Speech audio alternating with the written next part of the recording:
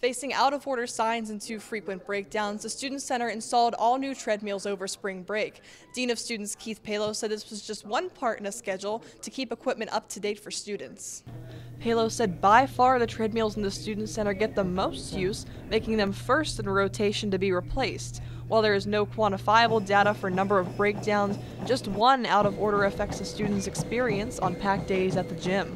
Now, even though the companies that support fixing those and maintaining them are wonderful, a day down is a day down that a student can't use the treadmills. Track and cross-country student athletes are especially reliant on these machines working properly during training in the winter months. We basically use the gym every day. We use treadmills probably like 3 times a week. And then I guess we use the new treadmills probably like 4 or 5 times. Think of it like a car. The machine tracks every mile and every step as it's used, and eventually the machine reaches its lifespan, meaning it's time to get a new one. While a student activity fee covers the cost of more minor resources within the Student Center, the bill for these new treadmills came from elsewhere.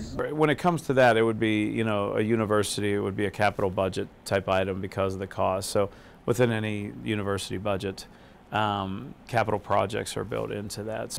Palo reiterated a focus on student needs and recommendations when it comes to updating equipment, and Stamets already notices a difference.